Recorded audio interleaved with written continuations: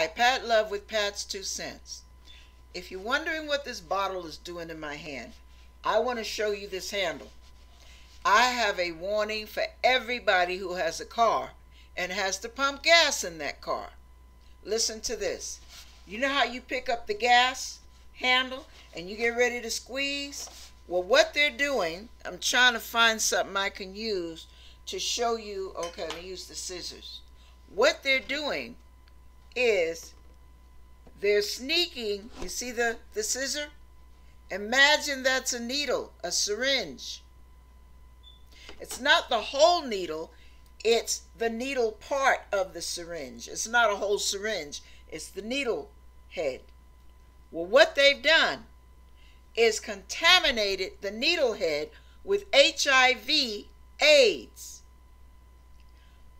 They stick it, they place it strategically in the handle. You don't see it, you're not paying attention, you're jamming to the music. Bam! You get stuck. Woo! What the heck is that? Then you see the needle. Look before you grab. You look at the handle. You hold the tip and the tube and turn that thing around carefully before you put your hand on it. Because you do not want to get stuck with a needle that's got the HIV virus in it. You don't want that.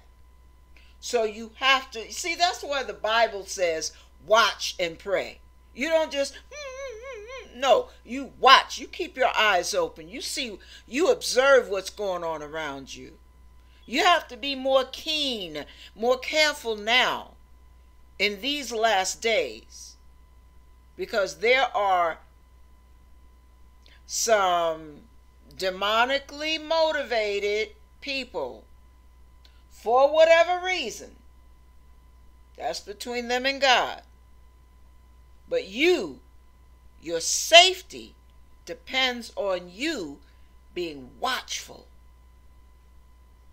Be safe.